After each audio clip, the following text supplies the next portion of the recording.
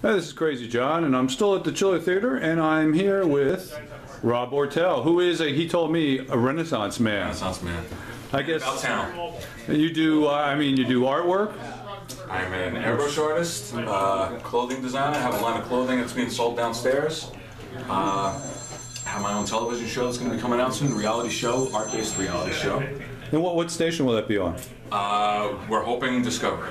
Discovery? Well, that's a good station. We're hoping. And anything you can tell us about that? It's an art-based reality show. Can't really give out much more than that. That's honest. Now, how long? It's a cool show, though. It's something different. How long have you been a Renaissance man? Oh, my entire life. My entire life. I had my hands in everything. From birth. Somebody asked me earlier, start from the beginning. I said, well, 51 years ago. Yeah. They said that was too early, but no, I've been doing artwork since I was able to hold a crayon, honestly. Just progressed into airbrushing, and it's a passion of mine. You know, I was a musician for a while, but wasn't really making money at that, and didn't like the person I was becoming being a musician. Started focusing on my artwork and just developed a real passion for it. I love it. I can do it every day, all day, and be fine with that.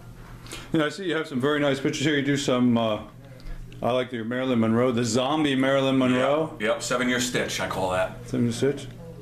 And a very nice. I love doing horror. My two favorite genres are sexy and horror. I really do like the Boris Karloff, the Frankenstein and Bride of Frankenstein. That's very, that actually caught our eye coming in here.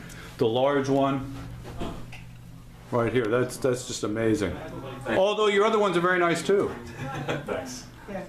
And you also have your Zombitch line of clothing? I have my Zombitch line of clothing, Rotten Icon, downstairs, yep.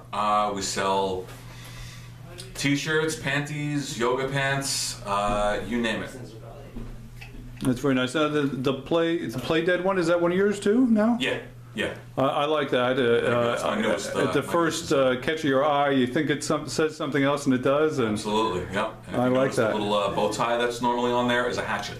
That's very nice. Yeah, but now, if people wanted to get a hold of you, where could they get a hold of you and see your artwork and buy some of your stuff? You can check me out on my Facebook page at Robb Ortel, or my website, Robb Ortel Studios. And that's Robb with 2 B's. That's Robb with 2 B's, Ortel with 1 L. Yep. Well, I'll tell you what, thank you very much for seeing us and being here and letting me interview you, and hopefully again we'll see you again next year. It was a pleasure. Thank you very much. Thank you.